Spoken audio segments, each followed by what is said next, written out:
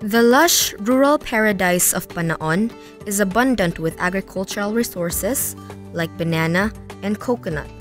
Like any other fifth-class town, development is hard to come by. Sa una pa rin dalana, naglisod yun ang mga farmer din dugay may pangandoy ang farm to market road nga ang amo mga proyekto sama sa mga saging, sa muting kahoy, nadalhon na mo dito sa merkado, maglisod yun. Kay magsuhod may habal-habal, gikan ito, padugod-tudag ko, ayaw plite. Lisod kayo i-transport ning negosyo o mga kupras. Kay lapok dire, dili kasod ang imong sakyanan kung dili four-wheel drive.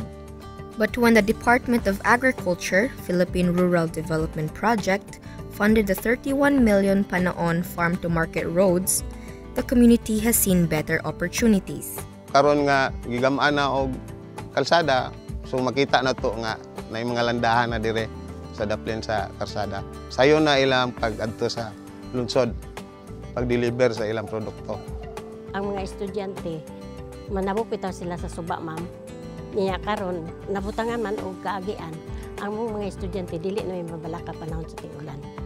So dako gyud mapulos ang maong karsada. Karon dako ang kung kalipay nga nianan dinhi kay daghan gyud ang nakatagamtam ang kayuhan ining karsada.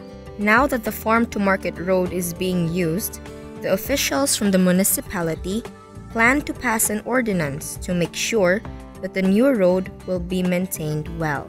Kabayan sa ordinansa sa pagmaintenar sa dalan, doon na namin mga ordinansya o gani ang among mga katawa sa San Roque. Nagtarya gyud alang sa pagpanghinlo, pagmaintain o aron hapsay ang dalan. Ang among plano ani naaman tay gamay nga gigahin para maintenance karsada. Mao na among gamiton para sa pagpalimpyo sa karsada.